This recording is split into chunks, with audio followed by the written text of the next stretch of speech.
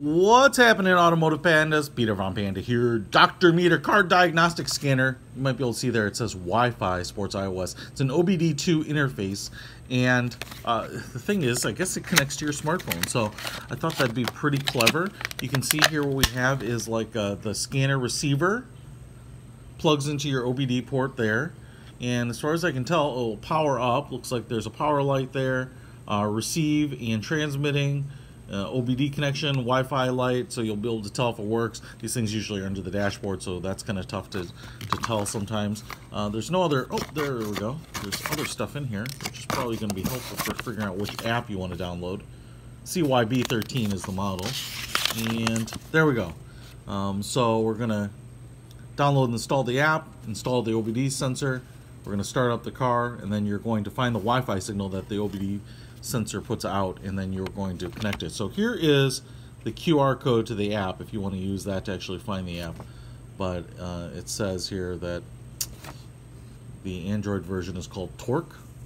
iOS version is called OBD Car Doctor. So I'm going to find that, download it, get this thing plugged in, we'll try it out. Alright guys, inside here in my GMC Terrain, and I plugged in the OBD sensor down below, you can't see it, and I turned the car on. And what you can see here is I get the Wi-Fi OBD2 Wi-Fi network, so I'm going to go ahead and connect to that. I'm going to go back and then open the app called Auto Doctor. This is for iOS. I tapped the little links in the corner, and so it's trying to connect to it, I think, now.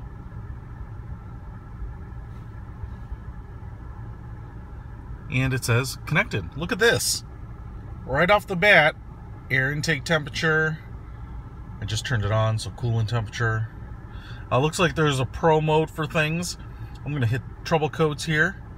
And the check engine light is off, which is totally correct, thank goodness. So we get a bunch of information there for trouble codes. We can go here to diagnostics, readiness monitors.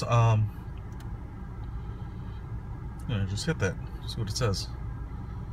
Fuel system, this drive cycle is incomplete. Well, just fired up the car, that's probably okay. No misfires. Catalytic converter is all right. Evaporator system's all right. Wow, this is pretty cool. I definitely dig the fact that you get to kind of use the reader, I should say, in an iOS app. It's far more user-friendly. You get a far more data than you do even on the really big color screens on a lot of the handheld scanners. So pretty cool. I really like it. And it looks like here you could obviously step up to a pro mode here too. On the top here, electronic control unit, transmission control unit. I'm just going to tap on that and see what we get. So really impressed with this little device. I'm just going to unplug it here and show it to you. Pretty small, pretty handy. It's actually quite a bit smaller than a lot of the other devices, you know, the handheld scanners, and I think a lot of robust information on it. So check it out. If you want to pick one of these up, I will put a link to it in the description. Peter from Panda, out.